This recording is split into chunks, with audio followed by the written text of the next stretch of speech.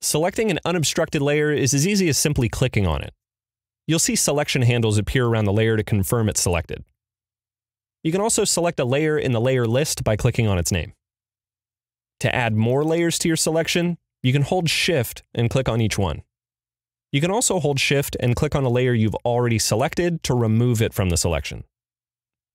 Another way to select layers is to click and hold on an empty area of the canvas and drag a selection box around the layers you want to grab.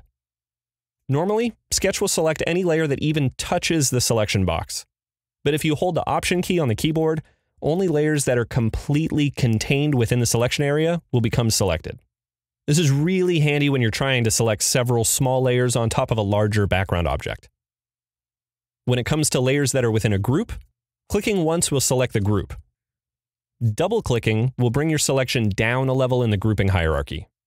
Pressing Return on the keyboard will also have the same effect. And pressing the Escape key will do the opposite and go up a level in the grouping hierarchy. When you have a lot of groups within groups, there's a particular trick that really comes in handy.